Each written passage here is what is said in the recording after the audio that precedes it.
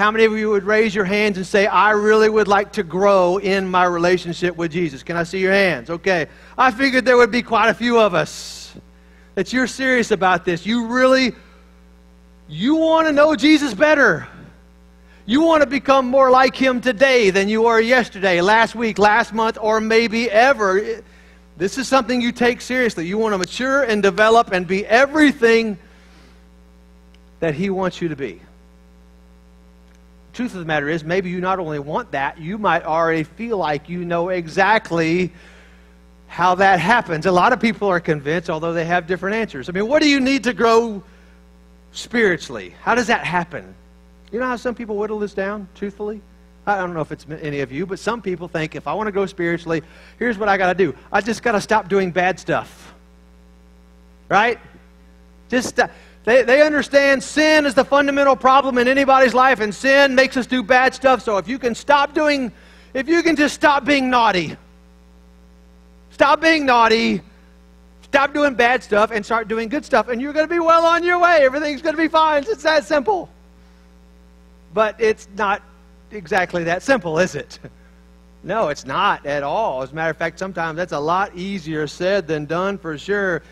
Just like the Apostle Paul, maybe some of you might say, you know what, I don't ever intend to do bad stuff. I don't want to make awful choices.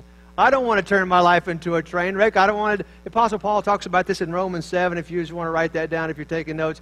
He's talking about this, and he says this. He says, you know, there are times that I really want to do the right thing, and I don't. And there are times that I don't want to do the bad thing, and I find myself, try as I might, I sometimes find myself doing the very thing that I hate. Now, that's the Apostle Paul. If Paul has those moments where he doesn't always get it right, in spite of how much he wants to get it right, chances are you might have those times too, amen? For sure. So, here's what it comes to. Just being determined to stop being naughty doesn't always do the trick, right? It's a lot more complicated than that. There's more to it. So there's another group of folks that would say this. They would say, you got to look deeper than just the behavior. You have to look behind the behavior and see what is giving rise to it. What's causing this behavior? Where's it coming from? That's what you got to look at. And honestly, there's some truth to that. They will say you got to ask yourself if there's some things in your past, for example, that are inhibiting you from growing like you want to grow in the present. They'll say, look, in your rearview mirror, do you have hurts and frustrations and failures? And if you do, man, you got to explore all that and see if you can come to some reconciliation and some healing. And then you'll be fine. Again, there's a measure of truth to that, for sure. But is that all? Or is there more? Still other folks contend that the real problem, really, is you just don't have enough biblical truth in your mind and in your heart and in your spirit, because this is how they whittle it down. If it really is the things that we think about, and it really is the things that we dwell on and chew on in our minds that end up giving rise to our behaviors and our attitudes and our actions, whatever they may be, then well, the obvious answer, they believe, is just fill up your mind and heart with good stuff. Think about good stuff all the time, and then automatically good stuff is going to come pouring out of you. They will say, you just got to read and study that Bible more. You got to memorize more, tons of Scripture, stuff it all in, and the more you do that, the more you will develop and mature. And they're actually coming from somewhere. They get some of this stuff from the Bible. I mean, didn't the psalmist, for example, didn't he say, Lord, I'm hiding your word inside. I'm going to fill up my heart, my head, my spirit with your word so that I'll stop sinning.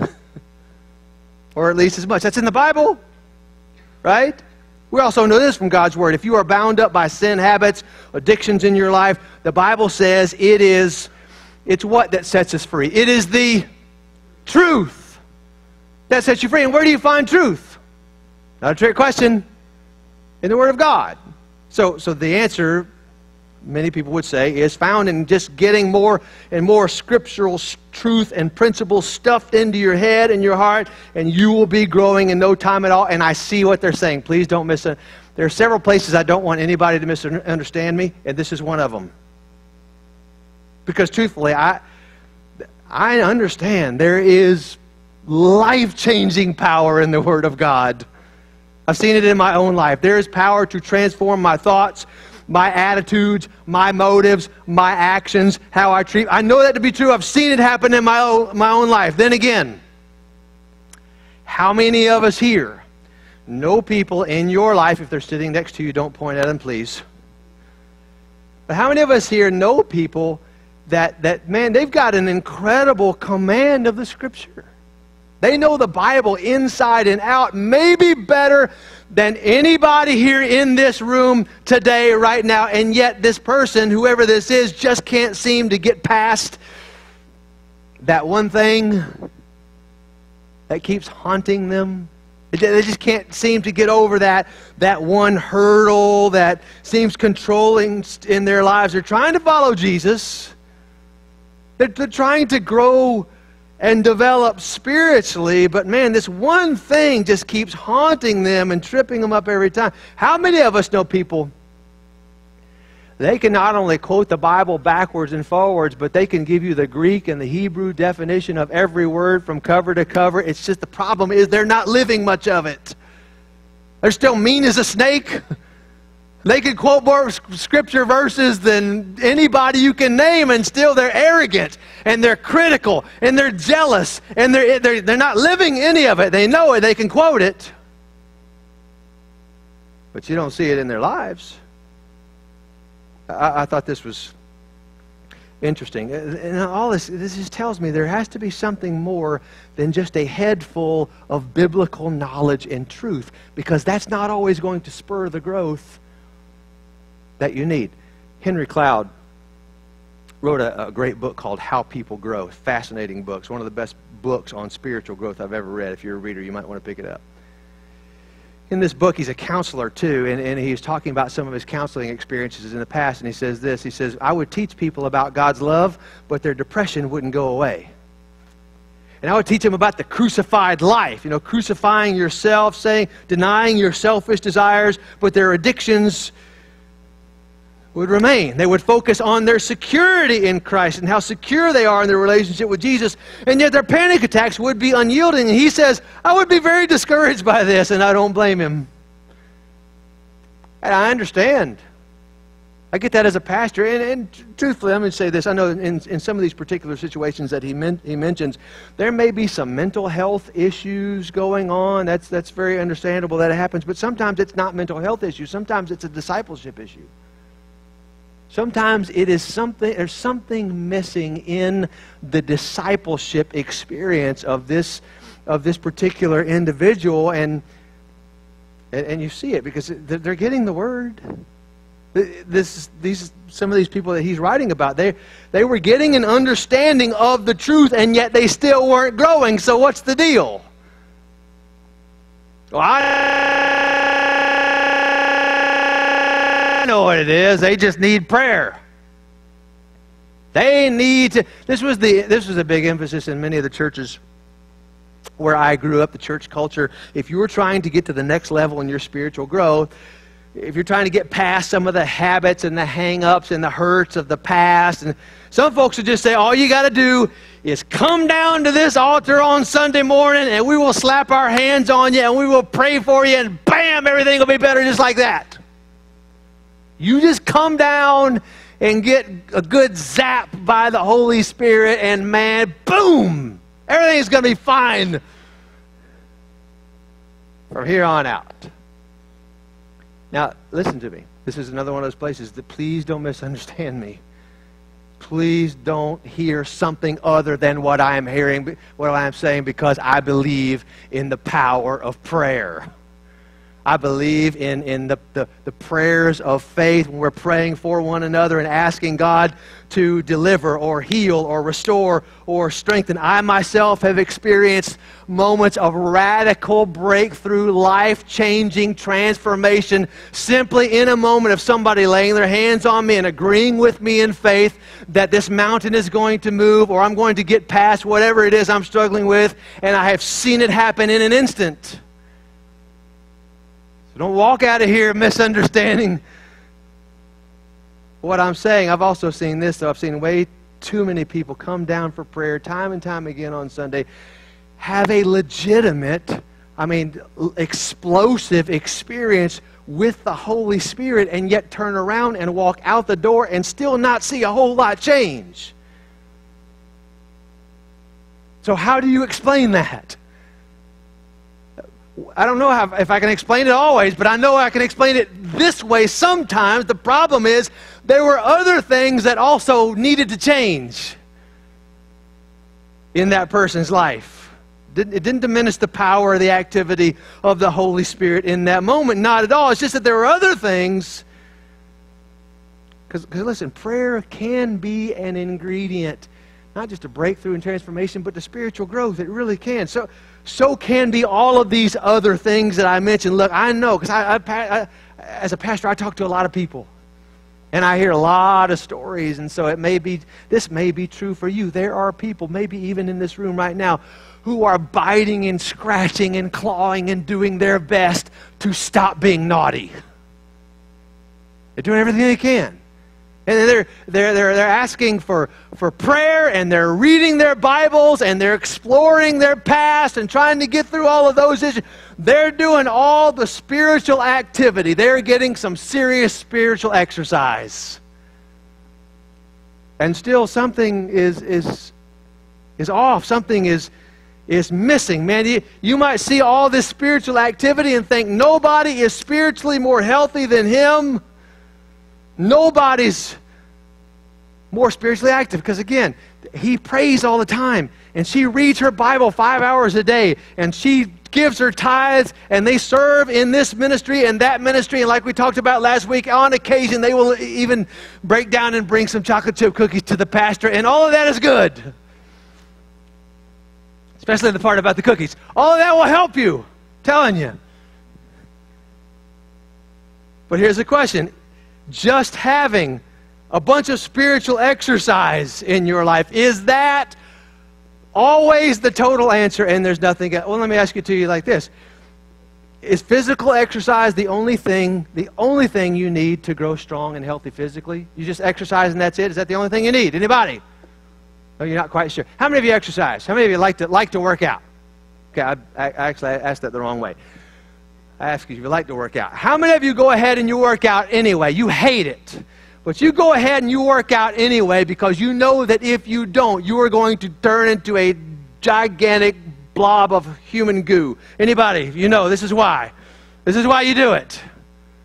All right, that's good. But is it enough? Some of you know the answer to that question, right? You work out all you want. You can go to the gym.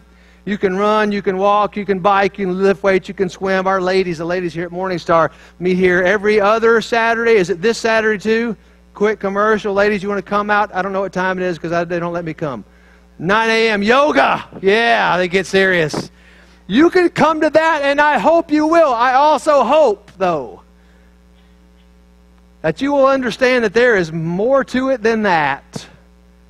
Because you can work out like crazy, man. You can have your tail in the gym every morning at 5 a.m. pounding that body. If you are also laid up on the couch at 10 p.m. every night pounding the Doritos and the salt and vinegar chips and the gigantic bowls of ice cream, guess what else is going to get gigantic? I didn't say it. But you know you're going to be frustrated. Why? Because you don't have the whole picture. You got part of the picture, and it's a very important part of the picture, but you're missing a step. You're leaving something out, a key essential to physical health and growth. People do this spiritually all the time. They got all kinds of spiritual exercise in their life. Lots of spiritual activity. They work out like crazy, but there's something missing. They are also not working in a healthy diet of community and spiritual friendship and connectedness, and inevitably they too are frustrated because they're not growing in all the ways that they really want to grow. Let me get back to something that I said last week, something that may have surprised you when I said it, but I'm going to say it again. I just want to rephrase it, in fact, this time. And here it is. You cannot grow to maximum spiritual maturity with minimal spiritual connectedness. You just can't. You can try it, and people try it all the time, but you cannot grow to maximum spiritual maturity with minimal spiritual connectedness when you have no deep-level, life-giving relationships in your life. Now, I know people disagree with me that all the time. A lot of world religions, in fact, see this very differently. They think quite the opposite, in fact, that the most spiritually mature among us, the ones who are the most righteous, holy individuals, these are the ones who squirrel themselves away in monasteries or caves, or they travel way up to the top of the Himalayas all by themselves, right? Those are really the most holy people of all, because they have removed themselves, I guess, from this evil world, and they're not going to get stained by the rest of us unwashed masses. They're not going to catch the sin cooties from any of the rest of you, because they're separate. I have followers of Christ who argue this with me, and they say, I don't believe that at all. I have conversations with people all the time, perhaps you do too. They say, Tony, I don't need church. You heard this? Maybe you've thought it before. I don't know. I don't need church. I don't need to go on Sundays. I don't need to go on Thursday nights to the connection group. I don't need that. Here's what they say. All I need is, anybody know? Jesus. That's all I need. And that's true to a point. Because are you asking me what do you need besides Jesus to have forgiveness of sin and have eternal life and to be justified and to be made righteous in the eyes of God? That's all you need is Jesus, nothing more. Thankfully. All you need is Jesus to have a relationship with God and to go to heaven and spend the rest of your eternity with Him there. My question is, what about the time up until then? What about growing in your walk with God from now until that moment? What about growing to be the person He wants you to be? Well, all I need is Jesus for that too. Funny thing, not even Jesus would say that. But that's all you need? Not even Jesus Himself. Look, this is where you might be missing something. This is where I think a lot of people in our day and age, more and more, unfortunately, are missing something. Because for all of its imperfections and warts and ways that it doesn't measure up to some people's standards, and I understand the complaints about the church, but for one we understand in the Bible, the church is still the body of Christ here in this world. What does that mean? It means it is the physical representation and manifestation of Him in this world. And so you just think about this. If I am disconnected from that, if I'm not in any way connected on a regular basis with the body of Christ, can I reasonably say that I am connected all the way 100% with Christ Himself? Because He's the head of the body. That's what the Word teaches us. Really, think about this. If you say you are connected with Christ, who's the head of the body, but you are totally disconnected with the body of Christ, how does that work? My contention is that it doesn't. Over and over again, you see that it does. And I have these conversations with folks. We discover that without any regular and meaningful community with fellow followers of Christ, it breaks down. And at worst, you are risking a lot. You are risking seeing your attitudes begin to sour. You are risking having your thinking start to change and shift and look a little bit more like everybody around you out in the world. Your values begin to change. Your character starts to crack. Maybe your faith even crumbles. There are plenty of people plenty of people who have eventually turned their backs on God entirely. And listen, it is not because they were bad people. It's because they were disconnected with the body. And sooner or later, look, you're disconnected with the body. Sooner or later, many of them disconnect from the head of the body as well. They quarantine themselves, not realizing how much they really do need other people to keep on growing and keep on becoming more like Jesus. And by the way, please understand this. Saying that you need other people in your life is not a bad thing. Saying that you need other people in your life does not diminish God's role in your spiritual growth. As a matter of fact, other people playing a role in your life is part of His plan. This is how He set it all up in the first place. Ephesians chapter 4. This is somebody a lot smarter than I am, and in fact, I think he was anointed by the Holy Spirit when he said this. Paul the Apostle, he's talking about spiritual growth in this passage right here. Watch what he says in Ephesians 4:15. He says, speaking the truth in love. I mean, right now, right there, if you're not in relationship with other people, who are you going to be talking to? Your imaginary friend? I don't know. we gotta be talking the truth in love to each other, so that suggests some connectedness right there. When he says, we will in all things, what's this word say? Grow. So he's talking about spiritual growth, right? We will in all things grow up into Him who is the head, that is Christ, right? From Him, so again, let's all understand, it all flows still from Him. He's the source of it all. But from Him, the whole body then, what? Joined and held together. Not separate, not disconnected, not I'm over here and I never see you for months because we don't ever... Joined and held together by every supporting ligament, we will grow and then build ourselves up in love as what? As each part, you, and you, we're all doing our work. Are you seeing that? Coming together, pouring into one another's lives, encouraging each other, challenging one another, holding one another accountable, sharing what God is speaking to us. Look, this is what it's saying. Ultimately, God is the one who is working in me. God is the one who is helping me grow. But this is what this passage is saying. Much of the time, He chooses to do that work through other people. He chooses, for whatever His own reasoning might be, to do that work through my relationship with others. As a matter of fact, this is the only way you're going to grow in some of the areas that are crucial to your walk with Christ. I'm going to give you several examples. Okay? Here's one. How are you going to grow in patience if you are never, ever in relationship with other people who eventually, I promise you, are going to challenge that patience? You say, well, I got my children. Does that count? They will help you, I promise. But you see what I'm saying? Another example.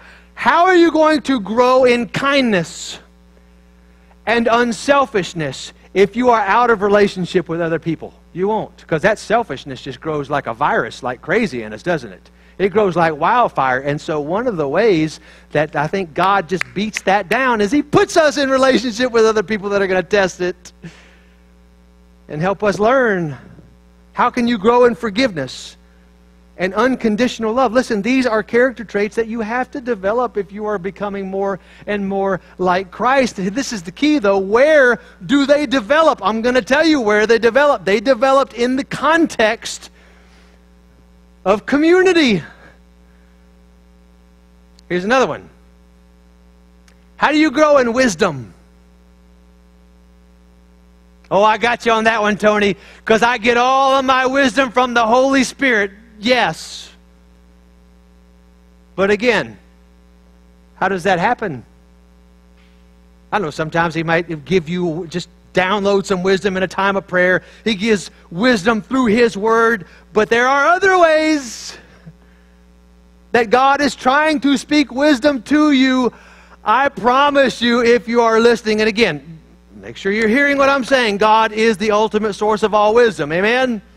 Always. James chapter 1 says, if any of you need wisdom, all we have to do is go to God and ask Him, and God will give it to us generously. It's always coming from Him, but it comes in a variety of ways, through a variety of sources. Listen, sometimes when God speaks wisdom into my life, and I know it's coming, sometimes I will just know absolutely this is from Him. This is a word of wisdom straight. This is coming straight from the voice of God, but I have to tell you honestly, sometimes it sounds an awful lot like the voice of my wife, Heather. Amen, husbands. Sometimes it sounds I know it's God's voice, but it sounds an awful lot like the voice of my dad, James Bird, who happens to be the wisest man I've ever known. Sometimes it sounds like the voice of friends that I have brought into my life to play this role, my staff members, our elders, these types of things. Because again, friends, this is sometimes how it works. Through friends. Through relationships. I love the message paraphrase of Proverbs 13:20.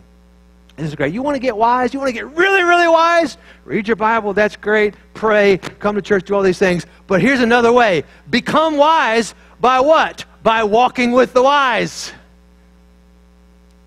You want to be wiser? Get around wise people. Get around other folks who are also connected with the source of ultimate wisdom. It's certainly better than the alternative, which is what? Hanging out with fools and watching your life fall to pieces. That's not what I would suggest. Here's the fact of the matter. There are some things that you're only going to get, that are only going to develop in you in the context of relationships. There are some things, I believe this, that are only going to develop and grow in you in the context of life-giving relationships with other followers of Jesus. So if you're disconnected, then are you missing out? Another example, where do you find the comfort and the strength to grow through your pain? Is it your relationship, the friendship that you've got with that gal who's an atheist at work? I'm glad you have a relationship with her. That's right and good, but is she going to help you? If that's the only real friendship you have in your life, is she going to be the one that gets you through this moment in your life where everything is train wrecked? Where do you get that?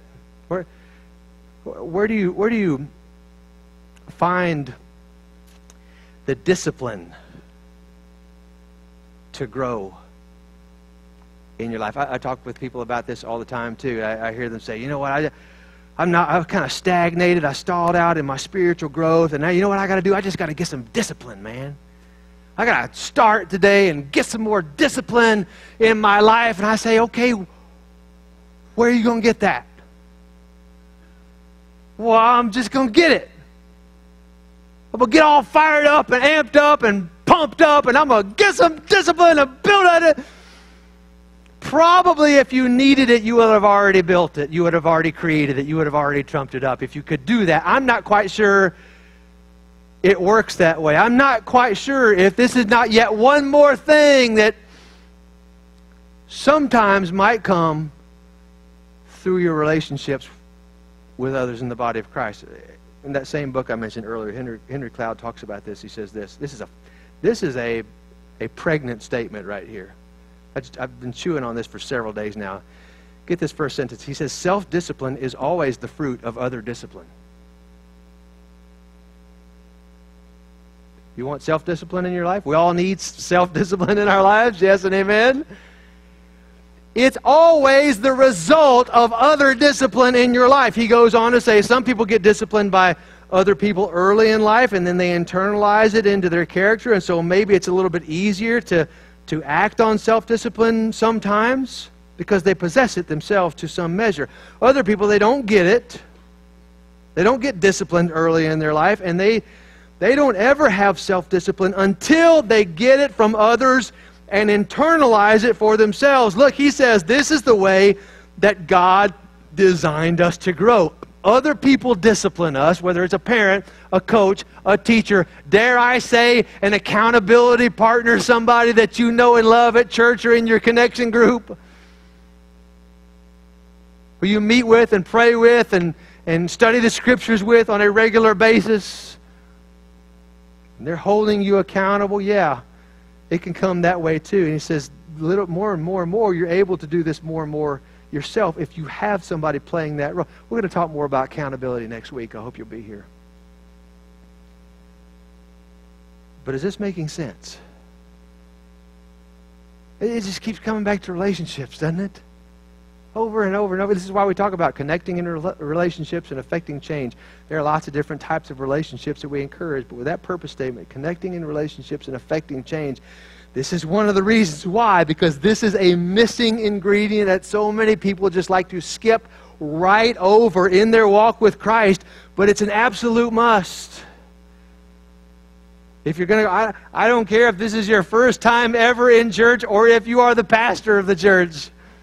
I think a lot of people, if you've been following Jesus for long enough, you probably think, man, like stuff like these connection groups, this is probably just for the young Christians.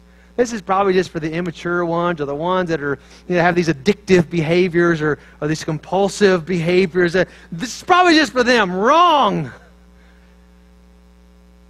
Everybody needs connection with the body.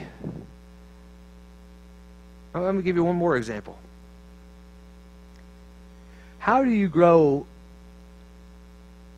in your grasp and understanding of the most basic building block of the Christian faith, which is the concept of grace,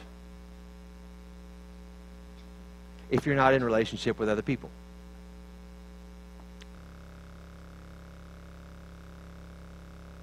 This is going to sound a little strange, I think, maybe off the cuff for some of you, but I'm convinced that you cannot.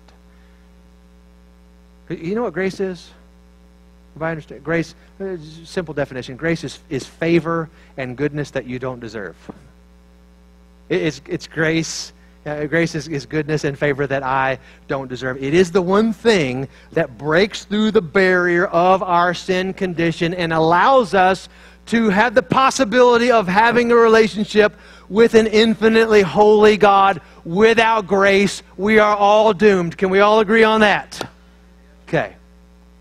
This is interesting, though.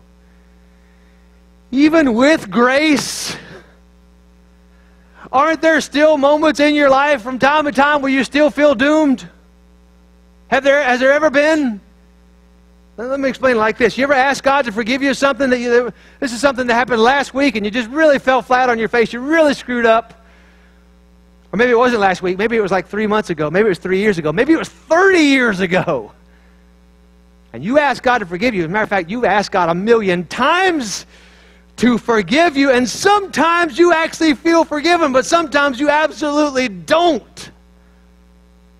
And it's maybe not because you don't understand what Scripture has to say about God's faithfulness and His grace and His forgiveness. Maybe up here you do. Maybe you understand passages like 1 John 1:9, which says, if we confess our sins, then He is faithful and just to forgive us of our sins and to cleanse us from all unrighteousness. Great passage, and you might know it here.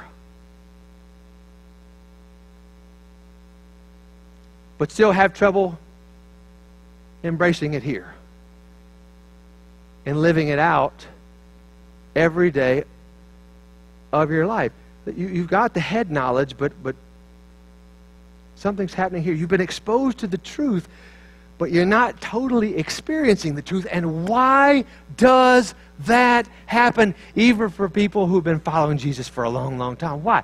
I don't know all the reasons, but I think this is one of the reasons. Grace is one of those things you can't totally understand until you experience it firsthand. And how do you experience the grace of God? Probably in a variety of ways, but this is one of them too. Same answer as before. Sometimes it's by receiving it through other people who are connected into your life. I'm going to give you an example of what I'm talking about. A few years ago, I was leading a men's small group. It was a Bible study, just a few of us getting together on a regular basis. We're just kind of studying the Word, praying together, growing in our relationships, kind of doing what we've been talking about. And one day some guy just kind of spoke up. I don't even know what we were talking about, but he just kind of interrupted right in the middle. He said, look, guys, I got to say something. I got to say it right now, because I think if I don't say it, I am dying on the inside. And I don't know if I'm going to make it if I don't say it. And for the next 30 minutes, he proceeded to tell us about all of these sexual addictions in his life that were just keeping him captive, keeping him prisoner, and not only just beating him down. He was walking around with the guilt and the shame and the condemnation every moment of his life, because he was pretty sure that God could forgive him for most of the stuff and the junk in his life, but probably not this, because he can't get over the hump. He's sharing all this through tears, grown man. And by the way, if you're picturing, I don't know what you're picturing in your mind as I tell you this story, but if you're picturing some sexual deviant, you know, some filthy pervert, I don't know how you see this. This is not this guy. Nicest guy you've ever met in your life. Love Jesus as much as anyone I've ever met. But he was struggling. So it's really cool for me, honestly, as a leader of this group, to see what was happening as he started sharing. I didn't ask him to do this, but one by one, some of the guys, the group got up from their chairs. They came around him. They put their hands around him like this, and they just began to embrace him, and they began to pray. And before he even got finished telling his story, man, before we knew it, we were praying. And I'm telling you, the power of God came down. This is why I'm telling you, I believe in the power of prayer too. I really do. Because the Holy Spirit showed up in that place, and I'm telling you, started doing some radical things in his life. I knew it, but it wasn't until years later I was having a conversation with the same guy. He's been a long-time friend of mine, and he took me back to that moment. I'd totally forgotten about it, but he said, you know what, that was a life-changing moment in my life. And when I walked out of there, things were different for me, and I overcame all of those addictions in my life. But it wasn't just because of the prayers that you prayed. It was also because of the grace that you showed. Nothing wrong with the prayers. The prayers were part of it. But this is his own testimony, because he said, I've been laboring under this cloud of guilt for years and years and years of my life, hearing about a God of grace, but not really experiencing yet totally in my life. And yet it was still God's grace, but it was just flowing through you. And I tasted grace that day in a way that I had never tasted it before. Simply because I was connected.